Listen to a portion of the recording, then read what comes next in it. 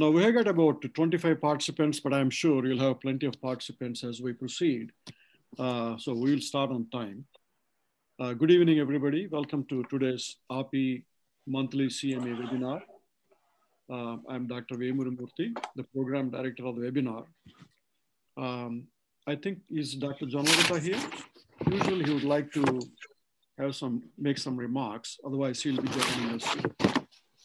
So today's topic is echocardiography and lung ultrasound in COVID-19. Today's question and answer session will be moderated by Dr. Soumya Neravetla, a cardiothoracic surgeon and director of thoracic oncology and structural heart, Springfield Heart Surgeons, LLC, Springfield, Ohio. Thank you, Dr. Neravetla, for joining us today. Thanks for inviting me.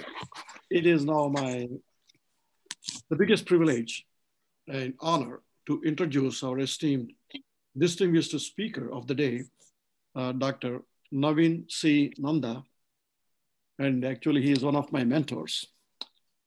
Dr. Nanda is the Distinguished Professor of Medicine and Cardiovascular Disease, University of Alabama at Birmingham, Alabama. He's a pioneer in echocardiography and cardiovascular ultrasound, and is considered the father of echocardiography and modern echocardiography by many organizations, both national as well as international. He is such a humble person, but his contributions are, they are so profound. He is the first to discover the pulmonary valve by echo. And this has also led to the development of pediatric echocardiography. He is the first one to diagnose dextrotransposition of the great vessels by echo in pediatric patients. The first to diagnose a bicuspid aortic valve by echo. He invented the treadmill exercise echocardiography, introduced the color Doppler to the United States, developed currently used techniques for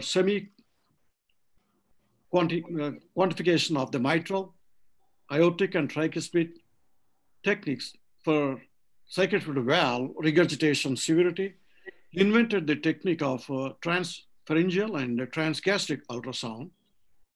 He developed the clinical technique of live, real-time, three-dimensional transesophageal echocardiography. He pioneered the use of echocardiography and cardiac pacing, many more accomplishments. He has about 1,000 scientific publications, or 500 original peer-reviewed papers, 13 books on echocardiography, which have been translated to Italian, French, German, and Turkish languages. And he has written a comprehensive textbook on echocardiography, which is supposed to be an internationally renowned authoritative book on echo. And he had several recognitions, and several countries have recognized him. Several organizations have recognized him as the father of echocardiography. Russian Society of Cardiology, Chinese Medical Association, Mexican Society of Echocardiography, Emirates Cardiology Society, Indian Society of Cardiology, Indian College of Cardiology, Cardiological Society of Cardiology. I can keep on going, mentioning at least another 10 to 15 countries. And needless to say, he has been recognized by various international organizations for his accomplishments, contributions, and excellence in the discovery of the modern art and science of echocardiography. It's now my privilege again to welcome Professor Navin C. Nanda. Thank you, Dr. Nanda. Thank you. Shall I go ahead? Please. Okay. Well, thank you very much, Dr. Vemuri Murthy, for those very kind words. I'm really very flattered, at the same time very humbled, and kind of made me feel a little bit old that I'd done so many things in the past 4 or 5 decades. So that's interesting. Well, let's go on with the topic. We know we are going to talk on COVID-19 or SARS-CoV-2. As you know, it was first reported in Wuhan in late 2019, and about 5 to 10% of patients need intensive care. It's very highly infectious. As a matter of fact, in Italy, there was a time when 60 to 80 patients per hour went in an emergency room. So there's no place for them. And now we are also expecting a second wave. And what's even more interesting is if you look at the hospital workers and their families, they account for 1 in 6 of the hospital cases. So it's really something which comes right home to all of us. What about echocardiography? What are the indications for echocardiography? Well, if you look at the echocardiography, the indications are if you have hypoxemic respiratory failure and the symptoms are out of proportion to X-ray findings or CT findings, shock, heart failure, chest pain, acute coronary syndrome, abnormal EKG findings, thromboembolism, malignant arrhythmias, or you have markedly increased biomarkers like troponin I, then that is an indication for echocardiography. And I'll know right now the indications have even expanded further. I'll talk about that after very careful consideration, because you don't want to avoid, you want to avoid inappropriate use, especially when it comes to the echocardiographers who are going to be doing echocardiography. They are at risk for getting the COVID infection. So that's something.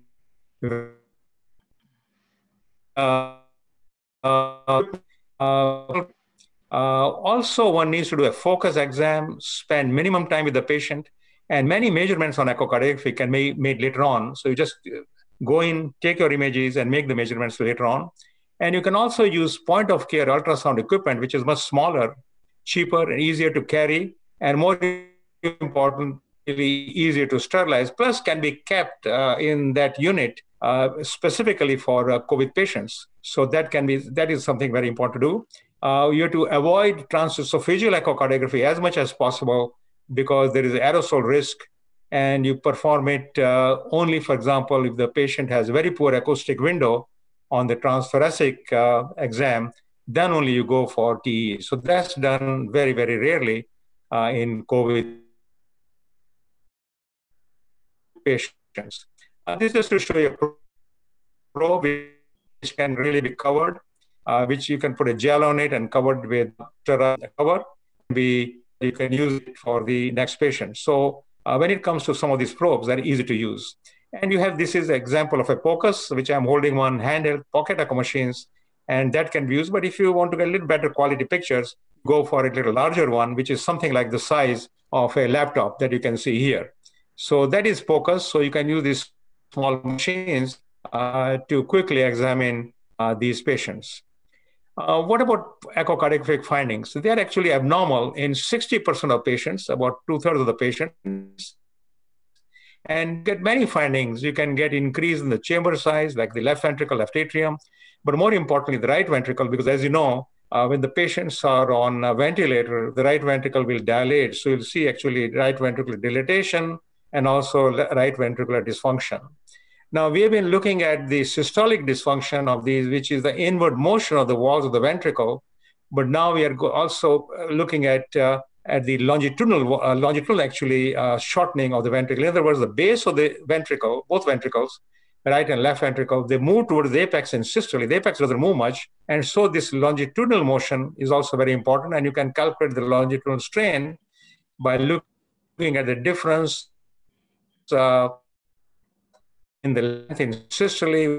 There's another way to look at the function of the heart. As a matter of fact, many times in COVID patients, the global longitudinal would actually decrease much before the ejection fraction becomes abnormal. So that's something very important to think about, look for the global longitudinal strain. And actually, some of these findings, they correlate with edema in acute myocarditis, which you can see on the cardiac magnetic resonance imaging. And of course, if the patient develops acute coronary syndrome, as you know, there are these small vessels, you get trauma in small coronary vessels, and that can actually cause acute coronary syndrome, like an acute myocardial infarction.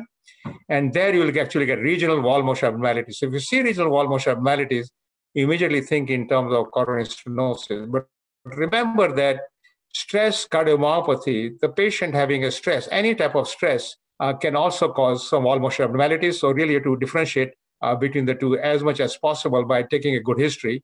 So sometimes stress cardiomyopathy can mimic regional wall motion abnormalities also. And when it comes to, already I mentioned about the decreased RV function. Well, RV has two walls. One wall is common to both, the septum is common to both the left and the right ventricles. So many times if you want to look at the right ventricular dysfunction, you look at the systolic dysfunction of the free wall of the right ventricle. And also when you look at the speckle tracking echo, the global longitudinal strain, which is the motion of the base towards the apex, again, the free wall becomes very, very important.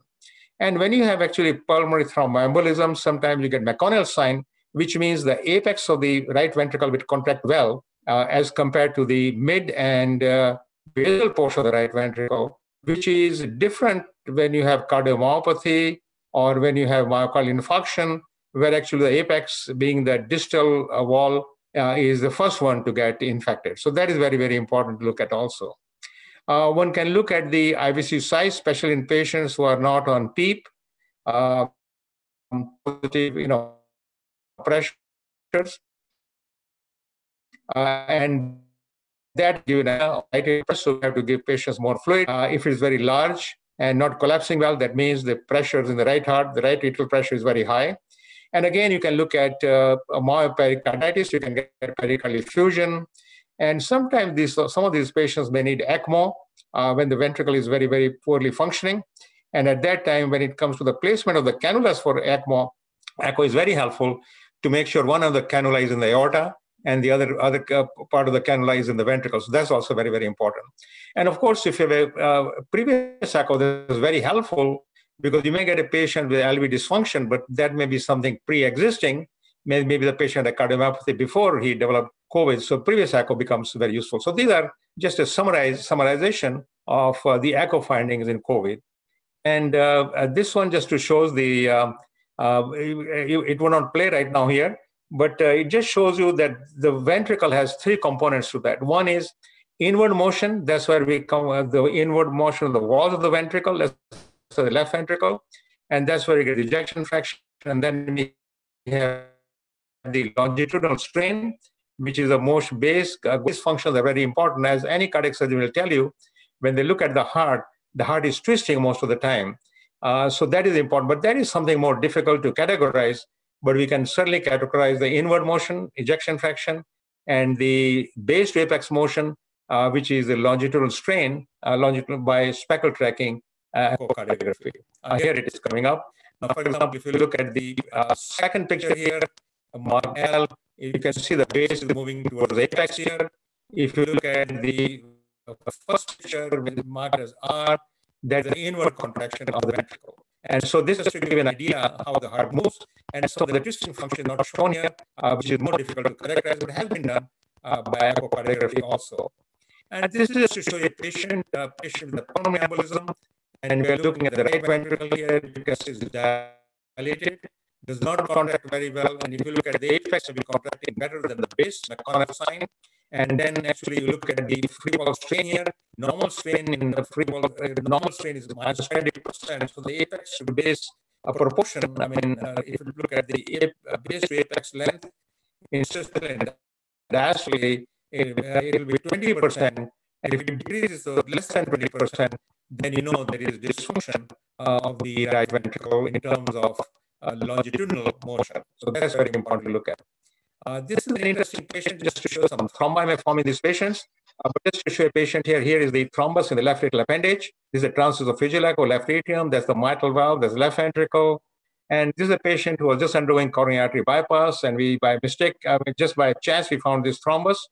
Patient had a history of paroxysmal atrial fibrillation in the past.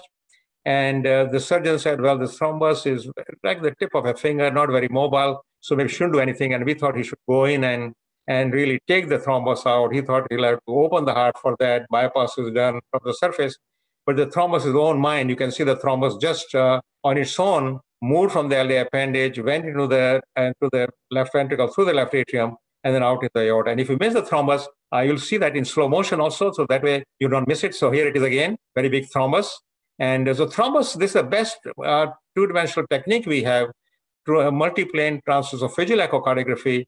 And the thrombus didn't look very large at all. I mean, on that basis. But if you look at the thrombus, it's much larger, it has a different shape, and now it is going down into the ventricle. And if you look at the aorta where my hand is, you'll see that the thrombus will be right into the aorta and will go into the systemic circulation. So some of these thrombi will be formed in COVID patients in the right heart, and if there's a PFO, they will migrate into the left atrium and actually potentially embolize. So just give an idea.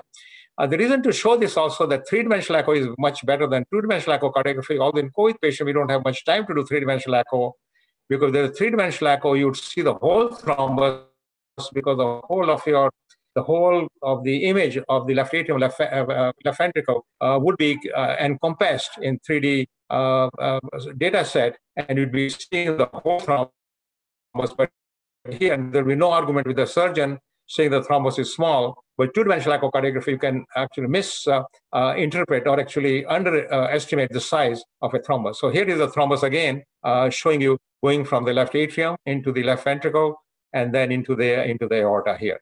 So just to, now in this particular patient, well, the surgeon was sweating, but he did the cardiopulmonary bypass. He didn't have to open the heart. And then we had very smart surgical residents who actually palpated, found that the left femoral pulsation was absent. So they knew where the thrombus was, and they went and took out the thrombus. I'm not sure the patient did very well. I don't know whether they told the patient or not. So the patient did so well afterwards. But that's a very favorable outcome in this patient. It may not be favorable in other patients. So just to show you, thrombi may form in COVID patients, and that's a major cause of morbidity and mortality in some of these patients. So what is the usefulness of echocardiography? Well, you can assess various cardiovascular complications, may help in guiding therapy. For example, in pulmonary embolism, ECMO, as I mentioned, positioning of the impella cannula, looking at the fluid status by looking at the inferior vena cava, may help in hypoxemia and high PEEP ventilation management, looking at the RV dysfunction, poor cardiac output, helps in assessing the etiology of shock, maybe we can diagnose myocardial infarction, may help in deciding the need for cardiac cath or coronary angio, especially if you see wall motion abnormalities, and you can actually monitor the right heart pressures, and also combination of troponin I and PA pressure by echo may help in determining the prognosis and mortality in some of these patients. And you can also do vascular Doppler and scan for DVT in the lower limbs, and that's again, you can do that with echocardiography. And of course, you can exclude gross valvular stenosis regurgitation, which may be present before they developed COVID. And very important also, you can follow up with echo after hospital discharge, because as you know, some of these patients remain symptomatic even after hospital discharge, especially athletes who need echocardiography to make sure they don't have any cardiac dysfunction. That's very important for athletes. They get echoes very often after they recover from COVID.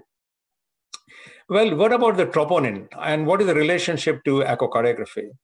As you know, the increase in troponin is considered sign of myocardial injury, irrespective of other etiologies, which could be toxic, immune-mediated, traumatic, infectious, bacterial, viral. And increase in cardiac troponin is a significant predictor of severe COVID disease. And as you know, cardiac injury may be triggered by thrombosis in cardiac arteries, as I mentioned before, with subsequent myocardial ischemia. Also, sometimes, not that often, you can get direct cytopathic damage to cardiac myocytes and endothelial cells by COVID-19. In the beginning, we thought the incidence was high, about 7% or so, but some other studies are saying the incidence is lower, actually something like 1.4, 1.6%. So here, actually, if you look at the Wuhan study, again, mortality increased need for ventilation. And there's a study, similar study from Mount Sinai group also. So, for example, another study which has been done, recently published actually in this year and actually last month, they did transthoracic echo in 305 patients. This is a study, is combining study from New York as well as from Italy, another medical center from Italy. And they looked at 305 patients, and they did echo for chest pain, shortness of breath, high troponin, acute syndrome by EKG, acute coronary syndrome, or suspected pulmonary embolism or stroke. These were the indications for echo. And they found major echo abnormalities in 65% of patients, including global dysfunction, also grade 2 or 3 diastolic dysfunction, pericardial effusion also. And again, in the same number of patients, about two-thirds of the patient showed myocardial injury by positive troponins. And the in-hospital mortality was about 5 times higher for those with versus without troponin, and increased 6 times in patients with positive troponin and major TT abnormalities. So when you adjust for complications like acute respiratory distress, shock, etc., acute kidney injury, they found that TT abnormality, addition of abnormalities by transthoracic echocardiography, increased in-hospital mortality, but this did not increase in patients with increased troponins and no TT abnormality. So now it looks like the TT should be done practically in all patients where you have increased troponins, because if you find any abnormalities on TTE, that means the risk is actually more than 3 times the risk if you look at only increased troponin. So now, as I mentioned, the indication for echo might have changed because of this study, that you may want to do echocardiography in all patients where you find high troponin. Now, of course, this is only one study, and this needs further validation, but at least it is tending to say that echo becomes more and more important in these patients with COVID. Also, actually, here, another study here, I think also from New York only by Kim Wodorowski here. They looked at 510 patients and they found that RV dilatation was more common in men and mechanically ventilated patients. So adverse RV modeling was associated with greater than 2-fold increased risk for mortality. So one can do the transthoracic echocardiography, but look also carefully at the right ventricle. For any increase in the right ventricle on any RV dysfunction is also associated with increased risk for mortality in COVID patients. So that's something very important. So according to this, echo should be done in all patients with COVID-19, not just with suspected cardiac ischemia, because it provides important prognostic information, especially if patients have an increased troponin. And again, as I mentioned before, studies do need further validation with a much larger number of patients.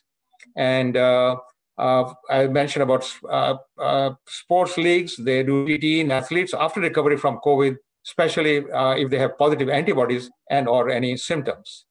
So this is just something one can look at. You can look at the troponin measurements here. If the troponin levels are increased, which means there is myocardial injury. So if there is myocardial injury, then you can look at other inflammatory markers like C-reactive protein, interleukin-6, ferritin, D-dimer, and procalcitonin. You can do the EKG, 2 to 3 things. You look at other inflammatory biomarkers, look at ECG changes, for example, ST segment elevation or depression, or conduction disturbances, or low voltage, and then you do a transthoracic echocardiography to look at all those echocardiographic abnormalities which I described before, mainly affecting the left ventricle and the right ventricle, both systolic and diastolic dysfunction, as well as enlargement. And these 3 things, if you have all these 3 things, they all go for increased in-hospital mortality. So again, transthoracic echo becomes very useful in addition to EKG and inflammatory biomarkers in patients where you have actually evidence of myocardial injury, which means there is increased troponin levels in blood. Cardiac involvement in COVID, as I mentioned before, it was supposed to be 6 to 7%, but now it's supposed to be 1.4%. But there is a direct damage in those 1.4% to cardiac myocytes and endothelial cells. That's very important. No, that can be direct damage to myocardial cells. And of course, there's heart failure, pulmonary embolism, stress cardiomyopathy. Stress cardiomyopathy is very confusing many times because you look like the apex may not be contracting very well. So you think in terms of acute coronary syndrome, but this is the coronary arteries may be completely normal, and this may be due to stress cardiomyopathy because of increased adrenaline in some of these patients. And this becomes difficult, but many times you have to do a coronary angiogram to exclude stress cardiomyopathy. So that's something I wanted to make sure. And also when it comes to arrhythmias, also another indication, and arrhythmias can be catecholaminergic induced. They can also be due to hydrochloroxine, which that can also produce QT prolongation and ventricular arrhythmias. And Other stressors are like cytokine storm, multi-organ failure, as well as electrolyte imbalance. So that's about echocardiography. Now, next we need to go to lung ultrasound. Now, the reason I'm talking about lung ultrasound, because you can use the same probe to look at lungs. You are looking at the heart and the lungs are right next door, right there. And you can actually do lung ultrasound, and that becomes also very useful. And if you the heart occupies a very small portion of the chest here, right in the kind of little bit on the right side, on the left side here. But rest of it is all lung. So you can actually divide the lung into many zones. Look at the anterior clavicular line here and the posterior clavicular line, and then you have the mid-sternal line here. So you can divide into 3 zones, both left and right lungs. And you can also go behind and look at the lungs from behind also. And now usually the lungs will not, any ultrasound does not penetrate the lung. So what you get is an artifact. Because the lungs are very high acoustic impedance, there is no penetration. The ultrasound will penetrate water, will penetrate actually chest wall tissues, soft tissue, but not the lungs. So what happens usually when you place the ultrasound probe anywhere on the lung, you actually get reverberatory artifacts because the lung actually reflects the ultrasound from the lung. There's no penetration, and so you get these actually transverse lines. You see the pleura. Most of the time you can see the pleura because the pleura is very superficial structure. So this normal pleura, very thin. And then you get actually these transverse lines, which we call A lines. These are normal artifacts produced by normal lung. But if you have water in the lungs, like for example here. So here are the A lines here. You can see the A lines. And when you have water in the lungs, that produces another type of artifact. You get what you call these comet type artifacts here, and they can be individual or they can coalesce together. So whenever there is water in the lungs, you'll get this. So if there is the pulmonary edema the cardiac edema, from cardiac cause, or there is pulmonary edema, for example, from interstitial lung disease, you will get these lines here. So you immediately tells you there's some pathology of the lungs, and therefore these are called as B lines. In contrast to A lines, which are transverse lines, you can see them here also in motion. So that's something you can easily tell there is water in the lungs or not. So right in the pollutant. Now remember that ultrasound will only tell you there's water is superficial. It doesn't tell you anything what's deeper down in the lungs. So that is something to remember. Only superficial part of the lung, but it can be any superficial part of the lung, lower lobes, middle lobe, etc. Will tell you there is water in the lungs. Now here is a different, same comet type artifact. They are actually coalesced together. So it means there may be more water in the lungs when you see this type of lines here. That's another possibility. And then if there is consolidation, you get this type of artifact.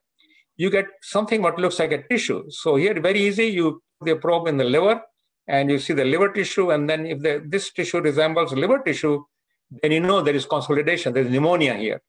So again, one can get pneumonia, one can diagnose pneumonia by lung ultrasound very well here, just to the chest x-ray here. And also you get these little air bronchogram because the air here that produce artifacts, so they look like very bright artifacts, which go together many times with consolidated lung here, which is where you can see that very clearly here. So you can make a diagnosis of consolidated. Now remember, in COVID, many times you have actually lung consolidation and interstitial pneumonia and pleural thickening more in the peripheral than actually lower down. So sometimes this actually aids this because, in a way, this may be to some extent not really superior, but to some extent you can get this better with lung ultrasound, the superficial pneumonia and superficial interstitial edema, than you can get with even CT scanning. And of course, when it comes to chest X-ray, this lung ultrasound is supposed to be more sensitive than chest X-ray in looking at these findings. So one can avoid chest X-ray in some of these patients by doing just a lung ultrasound can be done very quickly after you've done actually a cardiac echocardiogram here. And of course, if you have effusion here, you'll see water right from the behind. That's easy to diagnose. And this part of the collapsed lung that you can see very well with this. So these are somewhat just to give an idea about scattered B lines, confluent B lines, which you saw, alveolar interstitial syndrome, which will actually have water in the lung. So you'll get the B lines here. And one can also get actually pneumothorax, and sometimes pneumothorax is not easy to diagnose on the chest X-ray. So normally you get a beach sign like this. This is normal when there is no pneumothorax, and you'll get some sliding of the lung. The lung actually will move as the patient breathes on ultrasound also. And other times you get actually this type of sign, not a B sign, but the irregular sign here, the stratospheric sign. And this actually tells you that there may be pneumothorax, which is again a complication in COVID patients. So in COVID patients, you can diagnose water in the lung, edema. You can look at consolidation, pneumonia, and you can also look at the pleura. The pleura may be irregular or maybe thickened. And that again is much easily seen on lung ultrasound than even by CT scan. And that is one of the signs of COVID. In fact, sometimes you're not sure because, as you know, some of the tests can have a lot of false positives and negatives. The patient is symptomatic. So if you do a lung ultrasound and you find the pleura is thickened or irregular, then you know the patient most likely has COVID. Or you have some other signs like B lines or this, so you know the patient has pneumonia. So one can diagnose that very easily. And sometimes you can make a diagnosis of COVID. It helps you make the diagnosis of COVID by just looking at lung ultrasound. Also, it is safe, quick, low cost. There is no radiation. It's reproducible, can be repeated many times, although you don't want to do that in COVID patient. Can follow dynamic changes, lung consolidation, can see what's happening, and can identify the best site for puncture when you have pleural effusion. And as I mentioned, can identify pneumothorax, which carries poor prognosis. Thing is, B lines detect liquid only in lung periphery. And it was thought in the beginning it's not a risk factor for death. But if you look at all the lung findings, I'll show some studies here which show that it's got also prognostic value. Here, just to show you, as someone, one of the studies done from China, showing 91 patients, and many patients, the incidence is very high. Almost 2/3 of the patient, half to 2/3 of the patient, will have all the findings which I mentioned to you: pleural thickening, etc., confluent B lines, scattered B lines, and lung edema and lung consolidation also. So if you look at the lung ultra scores together with clinical findings, the arterial oxygen level without chest X CT findings, they may differentiate patients requiring intensive care, admission to CCU, mechanical ventilation, or mortality within 30 days. Very easy. It can differentiate these by just looking at lung ultrasound findings. You can just establish some scores, and you don't have to look at chest X or CT findings. Without chest X or CT findings, before chest X or CT findings are done, you can look at lung scores, take into account some clinical findings and arterial oxygen levels, and actually that again can differentiate, can get an idea of which patients will require intensive care. And this is very important because, as you know, we have now tertiary centers like a wheel, spokes, and a central area, and you can decide which patients would need this central area where you actually have more expertise and more CCUs and more expertise in doing mechanical ventilation. And I mentioned to you, COVID-19 tends to affect peripheral and lower lung regions, which are accessible to lung ultrasound. And in this instance, it's more sensitive than CT for pleural and subpleural abnormalities. But of course, CT is very, very important in this way, very, very important. But also CT means taking the patient to another site, and findings are very important. But this can help initially to even triage patients, which may need CT or may not need CT. And this is something important to think about. So there's now a big headline, just yesterday or so I read it in the October issue of the emergency, I think it's the American College of Emergency Physicians, and it's a lung ultrasound beats chest X-ray in COVID-19 diagnosis. I mean, it's true to some extent because the lung ultrasound is more sensitive, as come 97.6% sensitive in this study compared with CX. It's an abstract presented by Dr. Kendra Mendez in Philadelphia at this American College of Emergency Physicians just recently. So, but it doesn't mean you go for lung ultrasound and don't do chest X-ray. It doesn't mean that at all. It simply means lung ultrasound can be very helpful, very useful, can be a supplementary thing to other things that maybe you can make an early diagnosis before they need any CT scanning or chest X-ray. So this is where I was going to end my talk here so that we have more time for question and answers. So what I've discussed here is that more and more we are thinking, if you look at the October, what is happening this month, and I mean last month, what is happening is that we are finding that echo is becoming more and more important for at the same time becoming more important. They are very important supplement to other CT and chest X-ray, as well as lung ultrasound actually can help with clinical findings and oxygen saturation without taking into account the CT and X-ray findings. It can actually help in the prognosis in this patient, and also it can help in diagnosis in patients with confusing symptoms, because many patients have come with shortness of breath and lungs may appear clear on auscultation, and you don't know what's going on. Is this COVID or is this something else? And lung ultrasound may be helpful in those situations also. Thank you very much for your kind attention. Any questions for me? Thank you, Dr. Nanda. It is pretty, we will have, I'm sure, a lot of discussion, but I really appreciate your comprehensive and very informative topic, which is important, especially during the COVID era. I got a couple of questions, Dr. Nanda. Number one, we are concerned about somebody walking on the street, 20-year-old guy, and then suddenly having the sudden cardiac arrest. And then we know that most probably there is an underlying mechanism, whether it is hypertrophic stenosis or whatever it is. And so you think, this is my first question, you think if you just go out into the population and then target some selected communities and then try to do the sampling of the echocardiogram among the various younger patients, what do you think is going to be the incidence of the findings which could be helped with interventions in the early stage, number one. Number two, I know, actually, I think 2013 or so, the British Society of Echocardiography has come up with the guidelines for practicing echocardiography and cardiac screening of sports participants specifically. And I think subsequently in 2015, the American Heart Association and American College of Cardiology also came up with some guidelines. Now, what is the follow-up of these guidelines? Is it mandatory in some of the, especially in some professional sports, to screen these patients? Because we see, even one death suddenly happening is too much, for a precious sport. So I appreciate if you can answer these questions. And then Dr. Ravatla will take over the rest of the question and answer session. Thank you. Well, those are very good questions, Vemuri, really great questions. When it comes to the prevalence of hypertrophic cardiomyopathy or any other reason for sudden death in this patient, we don't know really the prevalence. I don't think the prevalence is that high. But as you know, even one death is very important. So that's why I think, and we do see actually young athletes, teens, they're full-blown youths, and suddenly they die, and then on autopsy, you find that they have hypertrophic cardiomyopathy. So the one way to exclude this, of course, one can do an EKG on them. EKG may be abnormal, but may not be abnormal. Something very specific would be to do an echocardiogram. And if you do an echocardiogram, you can clearly make the diagnosis of hypertrophic cardiomyopathy in these patients.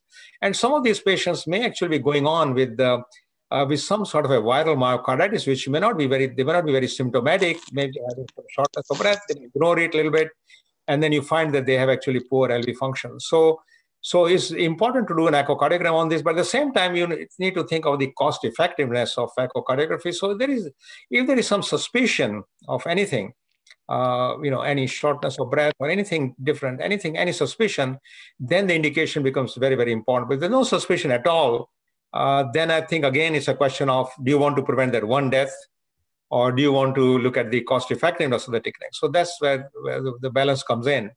But I think it's very important. You really can make a very good diagnosis on the basis of echocardiography. And the other thing is about the same thing about the athletes here is the same thing what you mentioned. So we do not know the prevalence, but I think what you mentioned is very important. One death is important. And if you think in those terms, then you're more likely to do an echocardiogram on some of these patients. Does that answer your question? Yeah, that's fine. Thank you. Thank you, Dr. Nanda. I have several questions, but along with Dr. Murthy, I'd like to ask one non-COVID related question before I jump to the COVID related questions. In valvular heart disease, and especially aortic stenosis, we often see septal hypertrophy that is not, or LV, I should say, a left ventricular hypertrophy that's related to diastolic failure. separate from the HOCM hypertrophy or septal hypertrophy that Dr. Murthy is referencing. And this, you know, as surgeons, at least we believe, can also contribute to the gradient and create some left ventricular outflow tract obstruction.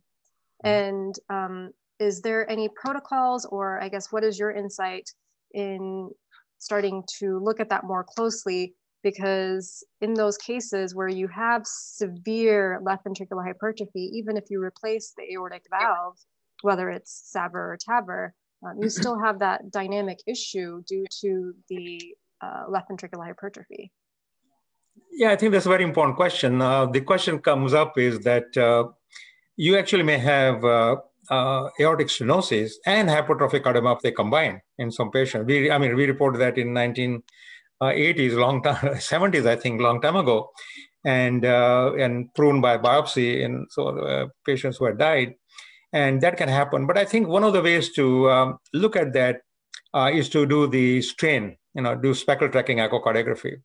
If you see decreased strain, now that can happen with aortic stenosis also, but if you see decreased strain, quite a bit of decreased strain all over, and you also see on echocardiography or on CMR fibrosis, then you start thinking in terms of hypertrophic cardiomyopathy. But one way I always the way we choose to identify when surgeons used to operate on these patients was to tell them to look at the outflow tract width. Usually when there is a concentric left ventricular hypertrophy, the left ventricular outflow tract does not actually decrease very much. It stays about 20 millimeters, more than 20 millimeters or so, 2 centimeters. But when there is hypertrophic cardiomyopathy, the outflow, because the septum, as you know, hypertrophy is much more, the outflow tract becomes narrow. So whenever we see this, we always tell the surgeon, feel for the septum, and when you replace the aortic valve, also do a myectomy. And once in a while, the surgeon hasn't done that, and the patient has come up with a higher gradient than he had with the aortic stenosis. With the aortic stenosis, he had a gradient of maybe 90. Now the gradient is about 120 millimeters of mercury after surgery. And at that time, once you have replaced the valve, you cannot really do much, because for you to go down in and do a myectomy, you have to go through that aortic valve again. So that becomes a problem. So that is another way. The other thing, also important thing to notice in these patients, that many patients with aortic stenosis may also have amyloidosis. So we are finding more and more some of these patients with amyloidosis addition, and this you can do by speckle tracking echocardiography. There are other techniques of course, MRI and CT are more specific, but echo may help also. When you go for speckle tracking echocardiography, we find that the apex is well preserved. It's not very much involved with amyloid deposits. Is a basal portion where there's amyloid. So therefore, if you look at the ventricle in kind of a short axis, the bullseye phenomenon, where the apex is the center and the periphery is outside, you will see the strain is preserved in the middle. So it appears as red, like we call it cherry on top of a cake, kind of. So the strain is well preserved in the middle, and other not. So this sign actually is also very important to diagnose amyloidosis. So these are the three things which you look for. And again, when it comes to aortic stenosis, we used to many times go for when the left ventricle actually fails or something like that, or when there is a left ventricle dysfunction. Now I think we find that if you go for speckle tracking echocardiography, you pick up this early subclinical dysfunction much earlier than you pick up when there is actually decrease in ejection fraction. Does that answer your, just trying to answer your question as briefly as possible? Yeah. Yeah, thank you. There's actually a couple of people who have asked a version of this question, but the basic question is, and you alluded to it a little bit during your talk, obviously the techs, there is some risk for those people who are performing the echo on the patients. And at one point you referred to the study that looked at patients who had chest pain, shortness of breath, elevated troponins, or risk of stroke. But then there was the other study that showed that everybody with an elevated troponin may warrant. So having said that, what do you truly believe are the indications? Because if we image everyone who has an elevated troponin, that could put unnecessary people at risk. If the only information we're getting is a worsening prognosis, like how can we smartly develop an algorithm where the echo findings could have some management impact other than just prognostic information? Well, I think it would have management importance because you could, for example, if you see wall motion abnormalities on the echocardiogram, then you know that is coronary arteries are involved. If you just see only right ventricular dysfunction, right ventricular enlargement, then you start thinking two things. You think in terms of whether the right ventricle, where the RV dilatation is on the basis of some pulmonary problem the patient has got, pneumonia. On the other hand, if you see McConnell sign, or if you may see thrombi in the right ventricle, you may see some thrombi, then you know there is a question of pulmonary embolism. So I think echo can be very useful in management because you can pick up thrombi in the ventricles, you can see wall motion abnormalities, and when you see wall motion abnormalities, you know this could be an acute coronary syndrome. So there's an indication for doing a coronary arteriography. So echo can be useful from that point of view. Now, of course, prognosis is important also, but these are the very important points. So pulmonary embolism, RV dysfunction, and again, fluid status of the patient. I'd seen a patient the other day with COVID where the RBC was so tiny, hardly we could see the IBC at all. So I called them up and say, well, this patient needs fluids, give this patient fluids. So they are very management issues. So when it comes to management issues, you are looking at the fluid status of the patient, you're looking for pulmonary embolism, you're looking for clots, you are looking for acute coronary syndrome, which could be because it's also believed that COVID may actually cause the plaques in the coronary arteries to be unstable, to be more unstable, or you can have thrombi in the coronary vessels, and if you have thrombi in the coronary vessel, can create acute MI. So these are just off my head 3 or 4 indications, very easy indication why an echo should be done. Now, you may not want to do echo in every patient with increased troponin, but if you have symptoms, if the symptoms, like I mentioned earlier, out of proportion to what you see on the chest X-ray and CT, then again, there's an indication for echocardiography. There's heart failure, obviously. I mean, if you have any signs of pulmonary embolism, you have a patient coming in with some leg pains, there's some peripheral emboli, all those will be indications for echocardiography. So many indications for echocardiography in these patients. Thank you. And changes management. I'm sorry? And changes management, obviously. Yes. So there's a lot of questions. Not to forget ECMO, because some of these patients have ventricles so dilated, and we know there are some studies done showing that ECMO may be helpful in some of these patients. So when you do an ECMO, the echo is very important there because you need to place the outlet portion of the ECMO in the aorta and the inlet in the ventricle, so to be very sure. So those many indications, yeah. As expected, there's a lot of questions about the lung ultrasound. Before I move on to some of those questions, I did want to remind everyone that Lung Cancer Awareness Month is November, since this is our opportunity. And lung cancer is actually the #1 cancer killer in men and women. And we're actually facing a little bit of an issue due to the pandemic because people aren't going in to get screened. All cancer care is actually taking a little bit of a hit. So just if you can remind your patients to continue to get screened. Usually in most centers, the screening facilities are separated from where COVID patients are getting their care. So there are safe ways to get screened for lung cancer and other screening tests as well. The first question about lung ultrasound was, do you have to adjust the depth of the ultrasound for lung imaging? Yeah, I mean, ideally you should take actually a curved transducer with a very high frequency, so you get better pictures in the near field, very close to the transducer, and the lung is of course very close to just next to the chest wall. So ideally, but for practical purposes, you can also go for regular probes that you have, and that they do quite a good job in looking at lung ultrasound. Not as good as the curved special probes, which you have, where you have actually where you adjust the focus or the frequencies adjust in such a way that the focal point is actually in the near field rather than the far field, so you get better pictures. That's true though, you have to adjust, but generally you don't have to adjust the probes that we have. You can just use the regular probes and that works as good. Pretty good. Thank you. The next question is there a role of lung ultrasound in the diagnosis of PE? In diagnosing COPD? No, PE, pulmonary embolism. Pulmonary embolism, well, I don't think the lung ultrasound will help you very much in that. There's no studies done showing that you can look at clots with lung ultrasound. I think there you need a regular echocardiogram. to look at the because you cannot see the pulmonary artery. Lung ultrasound simply looks at the periphery of the lung, peripheral portion of the lung. Now there may be a consolidation developing after a clot has formed. You can pick that up, but you will not be able to tell what is the reason for that consolidation, whether it's due to a clot which has blocked the lung and resulted in consolidation, or whether it is from something else, pneumonitis. Okay. Thank you. And sorry, I forgot to mention who those questions came from. The depth question was from Dr. Kaza, and then the previous question was from Dr. Kotula. Okay. The next question is from Dr. Ramurthy Chirunamula. His question is, a CT scan is almost replacing COVID PCR testing in India due to expediency. Are there any 1 or 2 cardinal findings by lung ultrasound that can be pathognomonic of COVID? Yeah, pathognomonic of COVID would be pleural thickening or irregularity in the pleura.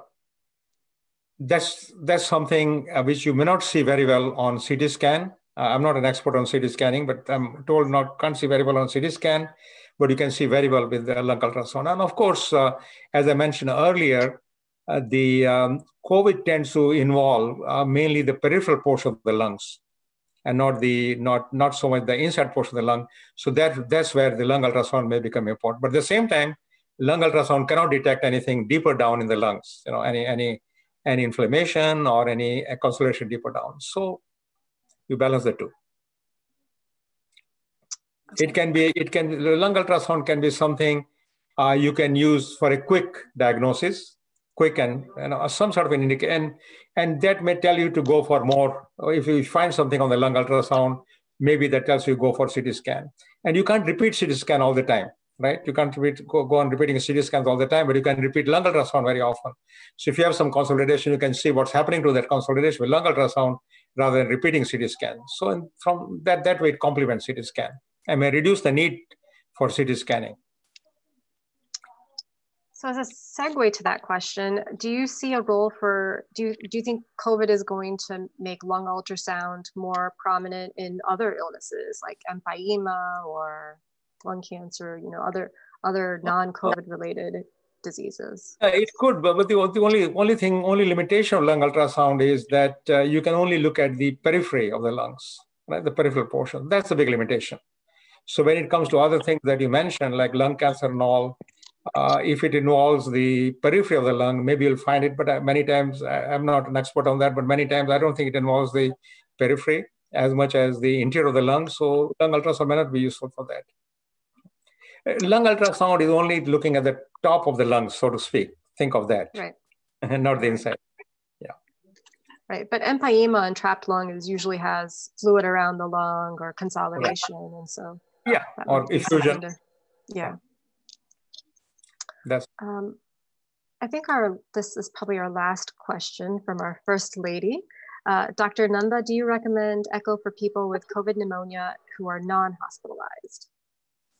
Echo who are not, I'm sorry, didn't get that question. Do you recommend echo for patients with COVID pneumonia that are not hospitalized? So like an outpatient setting? I don't know. I don't think we have much data on that, but I would think it still would be useful, especially if you go for echo and lung ultrasound together. It probably would be potentially be useful, but we don't have much data on patients on doing echoes in patients who are not hospitalized.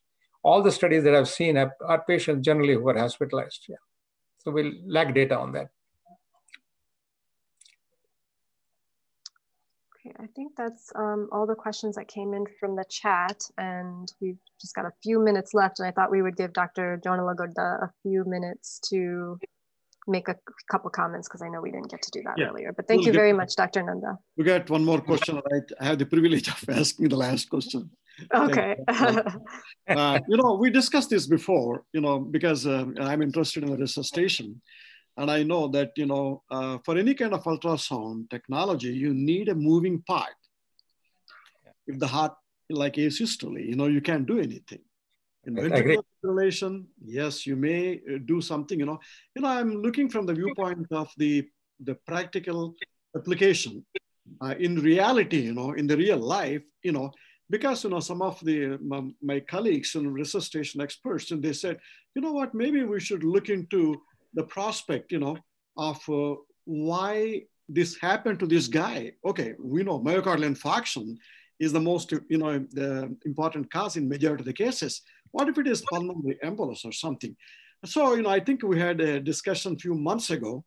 So I think, and I want you to tell the limitations. I myself, I'm not convinced, if I'm doing resuscitation on a patient, obviously I don't, ROSC is my, the end point, I don't waste my time in putting the probes and all that, doing the ultrasound. So what are the limitations when the resuscitation is going on for this application of echo? Well, you are very right. One thing, if the patient is dead, you don't see anything at all. And this we found out, I found out in 1971 when I was a toddler, actually. I found out at that time, and we found that something has to move for you to see on the ultrasound. So that's one thing. But on the other hand, if you have done resuscitation, you can always put the probe on and see whether the ventricle has started to contract or not, and that's important. Whether the ventricle has started to contract, and many times we see people who are going to go for cardiac arrest, the ventricle will slowly, will be very, very poorly functioning, and then go into arrest. And then when the resuscitation comes out, they again come back. So first of all, you see some smoke in the left ventricle because they're low flow outflow. You can get an idea that the ventricle is coming back. So that's where the importance lies for ultrasound. But when there's nothing there, you won't see anything. Well, I have to tell you this, I think, when we are talking about the high quality compressions, we really don't want to waste even a few seconds putting the probe there. Hey guys, just wait, let me see if the ventricle is contracting or not. So that's what I'm saying, I got my own, questions, about that. Thank you for answering that. No, you can put the probe near the apex where you're not compressing near the apex. You can put the probe in the apex and look at it at the same time. Technically, it will interfere with the performance of the high quality compressions in the middle of the chest. That is the practical limitation we have. We may overcome it. We may just have some built-in, technology where, you can use a device which is combined with the echo in the future. Anything can happen. So at this point, thank you very much, Dr. Narvetla. Thank you, Dr. Nanda, and Dr. Jonlagadda. Please, we started the program at 7 o'clock. I need to thank both Dr. Sumayan and Dr. Vemuri Murthy for moderating this session, and also all the audience who are there. Thank you very much for a kind attention. Yeah. Thank you very much. Good evening, everybody, and I'm sure our CME programs are getting more and more members are joining and more interesting. And thank you, Dr. Navin Nanda. I know every organization need leaders to see the limelight. I call them the pillars. Dr. Nanda is one of the pillars of this API. Thank you very much, sir, for your support all the time. At this time, I thank you, Dr. Narvetla, for moderating the session. Dr. Vemuri Murthy, always the best. And Vijay, can you put the plaque on, please? American Association of Physicians of Indian Origin recognized Navin C. Nanda, MD, for his contribution in the cardiology, acknowledging him as the father of modern echocardiography, and welcome me as a member of AAP Distinguished Speaker Club. Sudhakar Jonlagadda, API President, Vemuri Murthy, Chair, API Webinar CME Committee. Thank you very much, sir. And again, good evening and stay safe. Yeah, thank you all. Stay safe. Good night. Thank you very much. Thanks a lot. Thank you. Thanks you. Thank you. Bye-bye. Bye. Thank you. Dr. Sumayan, thank you very much. Oh, you're welcome. Thank you. Thanks. Okay.